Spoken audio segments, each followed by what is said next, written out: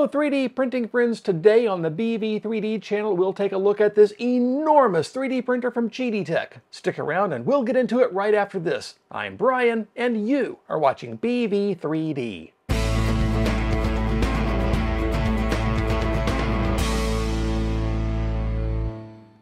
This episode of the BV3D channel is brought to you in part by these awesome channel members.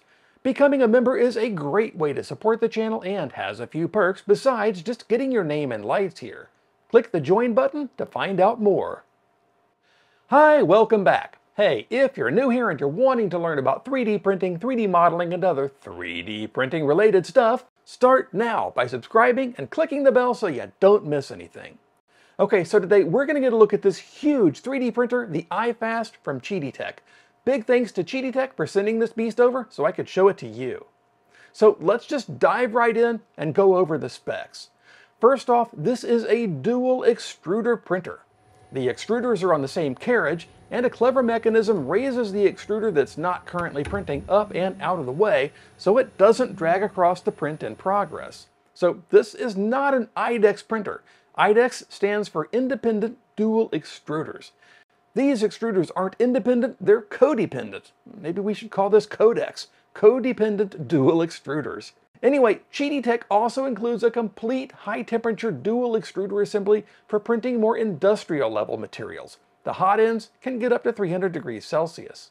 It has several options for printing: Wi-Fi, Ethernet, and USB drive. With the printer connected to Wi-Fi or Ethernet, you can send files to it from the slicer. Or you can copy the files from the slicer to the USB drive and then put the USB drive in the printer and print that way. It has a large build volume, 330 millimeters on the X, 250 millimeters on the Y, and 320 millimeters on the Z. And all three axes are on linear rails. And it can print in a single nozzle mode, which increases that X dimension to 360 millimeters. It has an actively heated enclosure that can get up to 60 degrees Celsius. It can print PLA, PETG, TPU, ABS, nylon, and polycarbonate.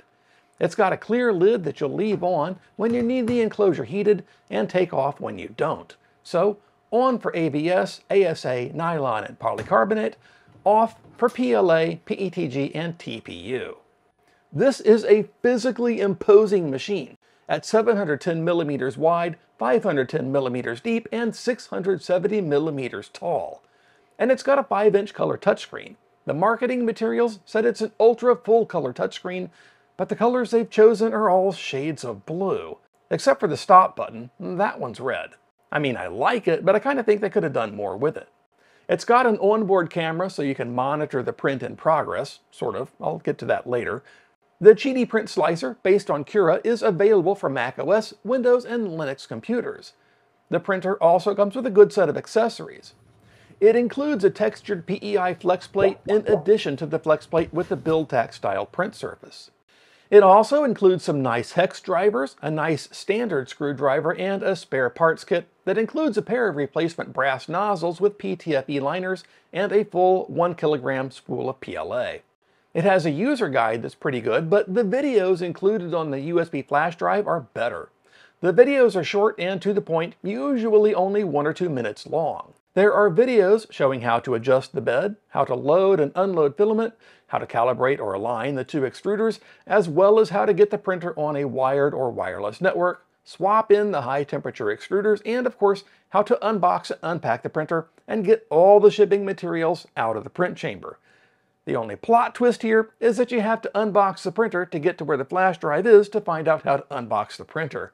And here's a hint. Cut the tape on the top of the box, unfold the flaps, and you'll find the flash drive, the user guide, and the textured PEI build plate right on top. After that, follow the directions in the guide or watch the videos to see how to properly unbox the printer. Once you have the printer unpacked, the first thing to do is manually level or tram the bed. Yes, sadly, this big industrial-style printer doesn't have automatic bed leveling. While the printed user guide covers the basic steps to level, it's incomplete, so watch the leveling videos on the flash drive. It's important because they show how to get both extruders at the same level. The manual doesn't show that. That said, it's easy to do. The flash drive also contains the macOS and Windows versions of the Qidi Print Slicer, but I suggest going to their website to download the most current version of it and install that. Once it's installed, open it up, go through the first run stuff, and then you can start slicing and printing. The very first print I ran on the iFast was this pre-sliced test model. It's a tall rectangle underneath a tall, hollow cylinder. It took a little over an hour and a half to print. This was printed in the red PLA that came with the printer, and it turned out pretty nice. The layers look very consistent, I don't see any extrusion issues, and overall it's just a nice print. Then I sliced and Wi-Fi printed this spool holder flange, which also came out great. I'll talk more about why I had to print this part in a little bit. For now, we're looking at the result. This took an hour and 56 minutes to print.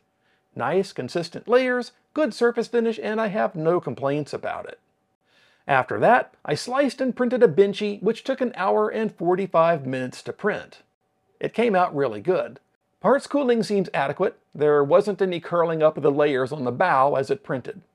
Just as a side note, it seems like the print times for things sliced with the default fine 0.2mm settings in the Qidi print slicer don't seem to be any faster than printing on just about any other printer. But there's a quick 0.2mm setting in the slicer, so I sliced the benchy again using that, and it took an hour and 27 minutes to print. This one came out good as well and looks just like the first one. If I hadn't written the print times on the bottoms of them, I wouldn't be able to tell them apart. When calculating how much faster the quick benchy was compared to the fine benchy, the quick one was 21% faster, and that's not too shabby. So then I ran the same test with a longer print, this time Luby's Aria the Dragon. Here she is, printed using the fine setting. Looks pretty good, with just a little bit of stringing. And here's Aria printed using the quick setting. Still looks good, but the front legs don't look quite as good as the one I printed using fine, and there's a little bit more stringing. So the one sliced and printed using fine took 2 hours, 54 minutes, and quick took 2 hours, 36 minutes. Calculating Aria's percent faster on the quick setting shows that it's only 12% faster. So far, these speeds are pretty much in the Ender 3 range. So where's the fast in iFast? I don't know. I sliced Aria using the 0.2mm normal settings in Prusa Slicer for the Ender 3 S1 and printed it on an Ender 3 S1 Pro. It took 2 hours, 48 minutes. So compared to an Ender 3 S1 Pro, the printing speed of Aria the Dragon using the fine setting is a little slower and a little bit faster with the quick setting. I compared against the S1 Pro because, like the iFast, it's a direct drive extruder. Okay, setting the whole fast thing aside, this printer has 2 extruders, so I loaded up a second spool of PLA and printed the calibration model and got the extruders aligned. Then I sliced and printed a D6, and 45 minutes later, it was done. Unfortunately, there was a layer shift early in the print, and that made me sad. So I printed it again, and this time it did it again, in the exact same place. No idea what was going on there. Next up, I tried a benchy in 2 colors, and that was a bit of a disaster. I mean, the same thing happened, there was a layer shift, but it was higher up than it was on the dice. And you can even see it on the ooze shield. The ooze shield does cut down on the amount of filament bits that ooze off the inactive extruder, but it also blocks cooling airflow from the parts cooling fans. So the bow of the benchy is kind of ugly, which happens when a benchy doesn't get enough cooling when it's being printed. The layers on the bow tend to curl up as a result. While troubleshooting the layer shift issue on dual material prints, I re-sliced and printed the benchy with the bow facing into the wind, so to speak. In other words, it was pointed toward the parts cooling fan ducts. Now this didn't affect the layer shifting at all, which occurred on what looks like the exact same layer, but it did fix the cooling on the bow.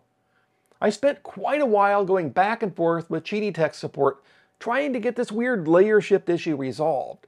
They asked me to send them the files that I printed, so I sent them the files the slicer sent to the printer because the printer stores those on the USB drive. Now the slicer compresses them as .tz files, so they don't take as long to send to the printer over the network. But Qidi Tech support said they couldn't uncompress the files. Like, your slicer made those files and your printer can read them, why can you not open them? I wanted them to use the files that I sliced and printed so they could look at them because those specific files were layer shifting during printing. Instead, they ended up having me send them STL files and .3mf files, and they sliced one of them and sent the G-code back to me so I could print it. and it did the exact same thing as when I sliced and printed them. After even more back and forth email exchanges, they suggested that I swap the standard extruder for the high temperature set. I was super skeptical of that, but it totally fixed the issue. I asked them if I could just leave the high temp set installed and just print my regular temp material, like the PLA that was included with the printer. But they said it might have jamming problems. So I ended up swapping the regular temp extruders back onto the printer, and it's been working fine ever since. Now maybe it was just a connector issue with the cable that connects to the extruders, but I'm at a loss to explain it. And the problem seemed to be with this specific printer, not with the iFast in general. Now, I'm not going to lie, that issue and the length of time it took to get it worked out kind of put me off the printer for a while. To their credit though, the people I was dealing with at Qidi were overall helpful, and we did eventually get the issue resolved. I also did a 2-material print using supports printed in PVA. This material dissolves in water, so in theory you can print some pretty complex geometries that would be next to impossible with regular support materials. Now this one is an oldie but a goodie, with a pair of enclosed gears that I grabbed from Thingiverse. The red filament is the Qidi Tech PLA, and the clear-ish filament is Polymaker's PVA. So to remove the supports, you just have to submerge the model in water and wait for the support material to dissolve. It can take a long time, and it seems to work better when the water is hotter. Now that said, I ended up letting it sit overnight, and then I still had to run it under hot water to get all the support material to dissolve. Also, I think I had the water a little too hot because part of the PLA curled a little bit. But the gears spin freely if a bit too loose, and this is a model that would have been impossible to print with standard supports. So earlier I mentioned that the printer had a camera that you could use to monitor the print chamber. The camera's power can be turned on or off from the touchscreen on the printer, and that's the extent of its integration. So the experience of using it is substandard. It's an off-the-shelf security camera, just a small cube-shaped thing with its own Wi-Fi radio. And unfortunately, the only way to view the camera is to use a mobile app. With the app installed, you can either switch your mobile device to the camera's Wi-Fi network and view it while you're near the printer, or you can add the camera to an existing Wi-Fi network, maybe a guest network, and then you'll be able to view it from anywhere. This is literally no different from buying a standalone Wi-Fi connected camera and putting it inside the printer. It doesn't have any method at all to control the printer, so if you start a print before you leave for work, and you check on the print a little while later and it's failing horribly, all you can do is look on in shock and despair because you won't be able to pause or stop the printer.